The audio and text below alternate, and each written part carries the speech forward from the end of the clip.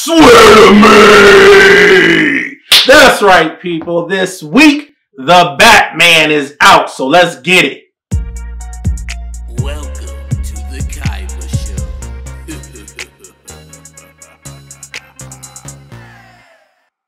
Alright, people, so the Batman is starring your boy Robert Pattinson. We got Zoe Kravitz, Jeffrey Wright, and Colin Farrell, and is directed by Matt Reeves. And basically the premise of the Batman, without me giving too much info away, it's basically year 2 for the Dark Knight, and the Riddler is out terrorizing Gotham, getting rid of high political figures, and basically Batman has to stop him. And that's the premise of the story without me giving too much away. So let's get straight into it, people. For all the naysayers, the people that was hating on your boy Robert Pattinson because all they could think about is the Twilight series, let me start off by saying, people, he did a good job. He did a good job. I will say this is probably the most accurate comic book portrayal of the Bat. And what do you mean? This is what I mean, people. DC stands for Detective Comics. When they first came out, Batman is known as the greatest world's detective, and we see that. We see the true element of Batman being able to figure things out, clues, just basically get in detective mode. We never actually seen this portrayal like this. Yeah, Christian Bale did little stuff, George Clooney, Val Kilmer, even Michael Keaton, Ben Affleck, but this whole movie is based on him being a detective, and I actually like that because that's an element from the comic books that a lot of the Batman movies have never really shown that light. Yeah, they dibble and dabble in it, but in this movie, you really see him be the world's greatest detective. The storyline was pretty good. I like the storyline. Acting on point. Zoe did a good job as Selena Kyle. Robert Pattinson actually did a good job as Batman.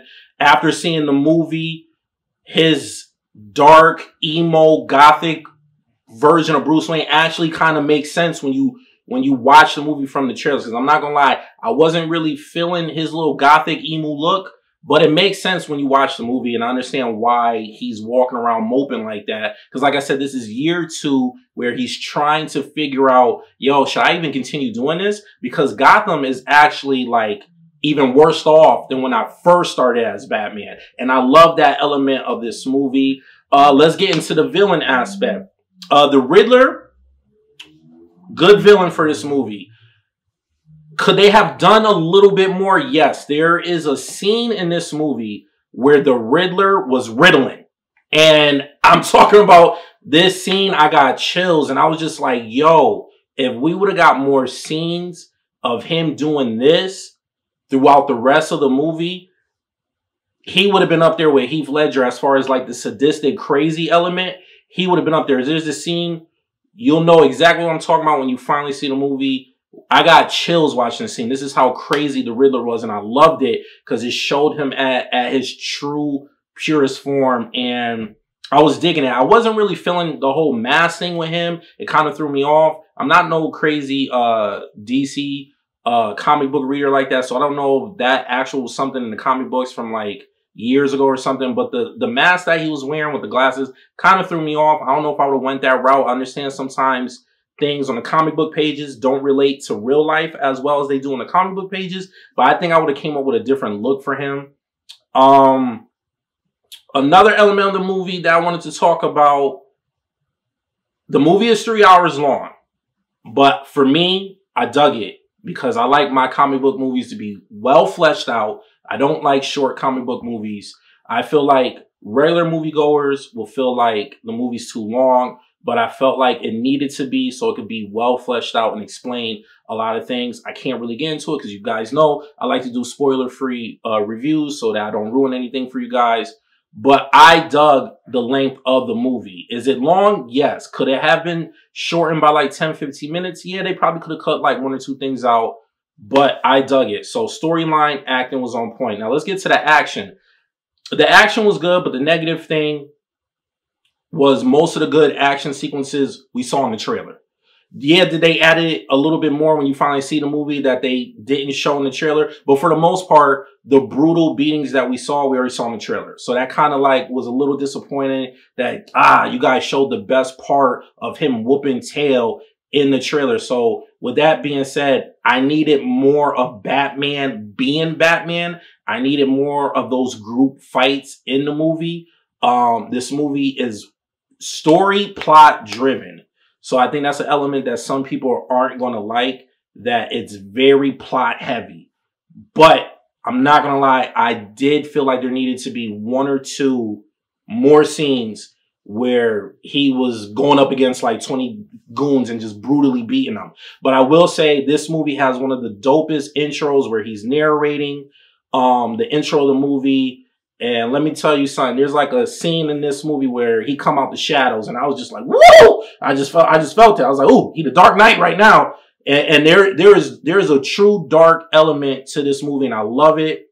I hope people don't be like, oh, the movie was too dark. You know, no, this ain't a family movie. I love the dark element about it. He's called the Dark Knight for a reason. And Matt Reeves did a good job. This movie is crazy dark. As far as Batman goes, he's up there for me. He's right up there with Michael Keaton. I know some people that love Christian Bale. Batman Begins was dark, but then the rest of the series lost that dark element. If Matt Reeves keeps on this direction with Robert Pattinson, he could probably be the best Batman. The Batmobile was fire. American Muscle, when he started that car up, I got chills just hearing the engine roar like that. And that was actually a pretty dope car chase scene. That was one of the good action scenes in the movie. So overall, people, to wrap it up, this movie, I liked it. I enjoyed it a lot. I think it was worth the hype. Selena Kyle, Catwoman, Zoe Kravitz did her thing. Robert Pattinson did his thing. The acting was good. Jeffrey Wright as not Commissioner Gordon, he's Lieutenant. So like I said, this movie is year 2. So it's not an origin story, which I liked. We don't need to see him begin and League of Shadows. We don't need to see that. This is year 2 and him trying to figure out like, yo, should I even be Batman anymore? Because, you know, y'all wilding out even worse than when before I became Batman. So he's trying to figure things out. And just overall, the movie was awesome. I liked it. So on the Kaiba scale of 1 to 10, I'm going to give this movie a solid 8.5 just because I needed a little bit more Batmaning, and I needed a little bit more riddling. You get what I'm saying? There was other scenes where he did a dope job, but there's this one scene where you just see the sadistic, crazy, like maniac serial killer. And I was like, yo, if we would have got more scenes like that, yo, he would have been top tier villain.